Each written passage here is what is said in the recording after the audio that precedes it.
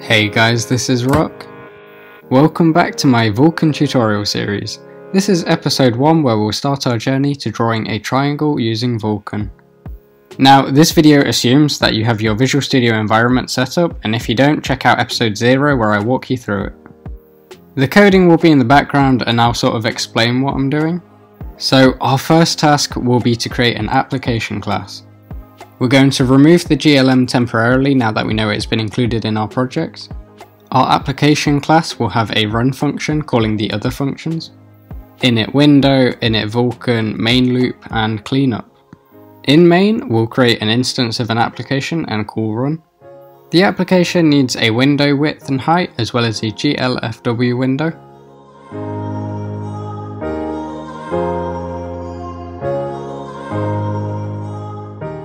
We'll create the GLFW window and in our main loop call GLFW poll events.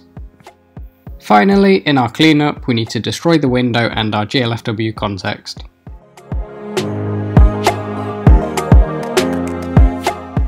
Next up, we need a Vulkan instance, which will be a connection between the application and the Vulkan library.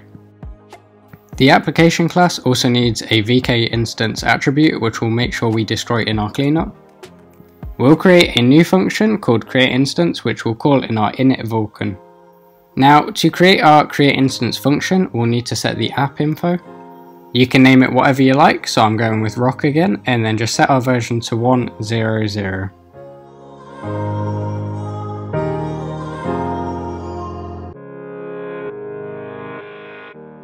We're going to retrieve all the required GLFW extensions and add KHR portability enumeration.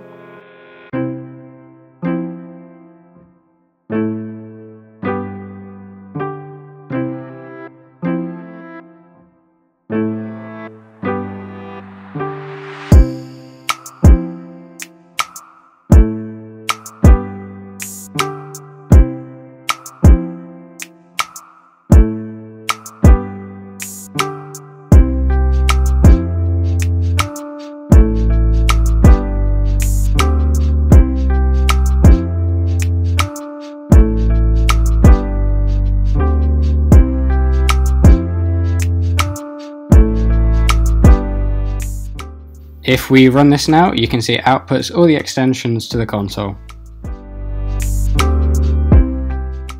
That's another task done. Next up is validation layers and debug messenger. We'll create a boolean for enabling validation layers and set it to true if we are running in debug mode. We need a function for creating and destroying our debug utils messenger. Now, validation layers are optional components that hook into Vulkan function calls and apply additional operations.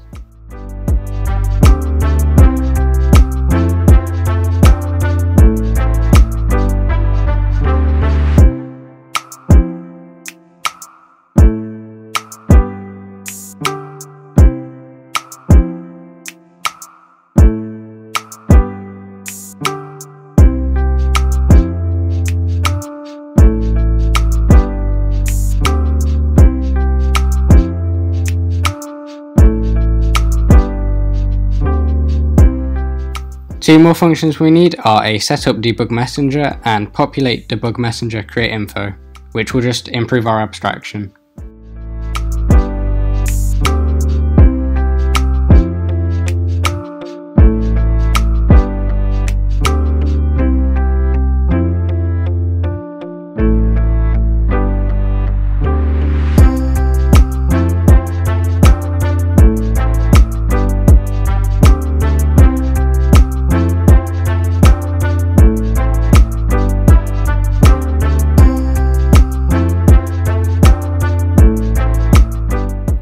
We'll call setup debug messenger in init Vulkan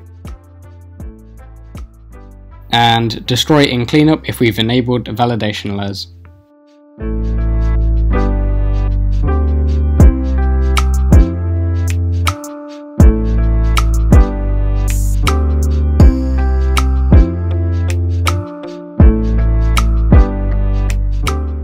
We're going to change how we find the required extensions too.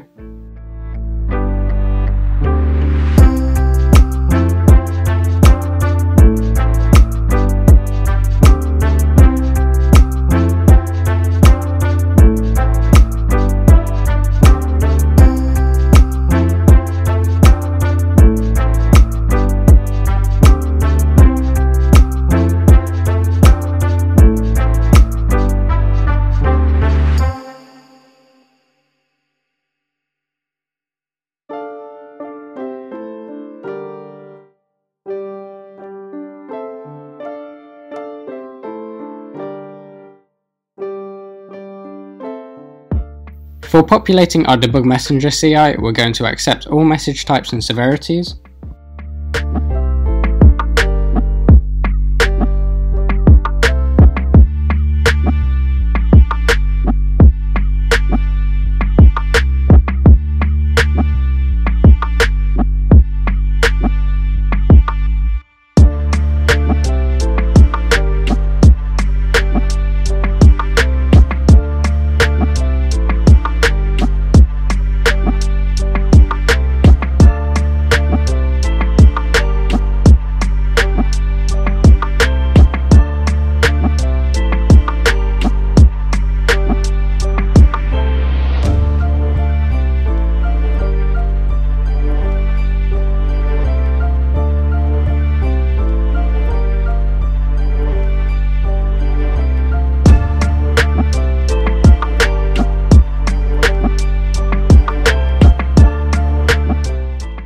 And now if we run it, we should get our validation layer messages in the console.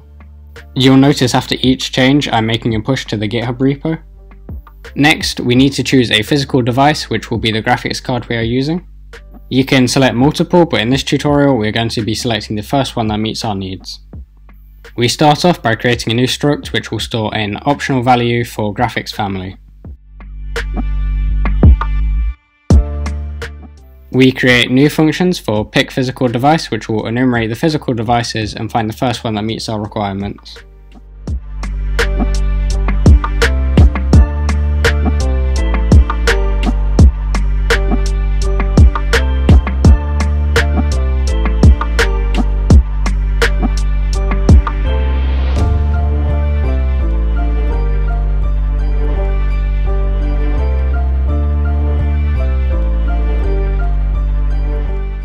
By default, our physical device will be set to VK null handle.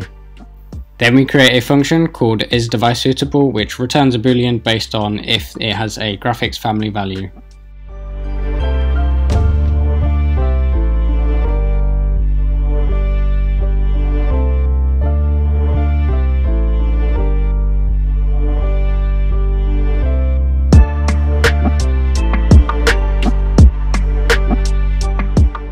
We need the queue to have a graphics bit, and later on we might also need it to accept a compute bit.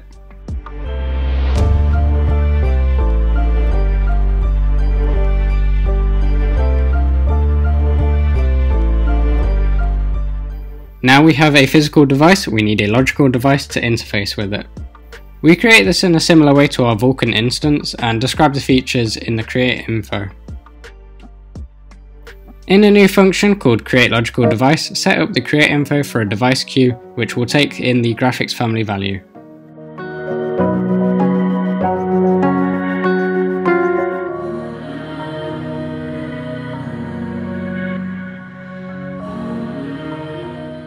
And then the create info for a device.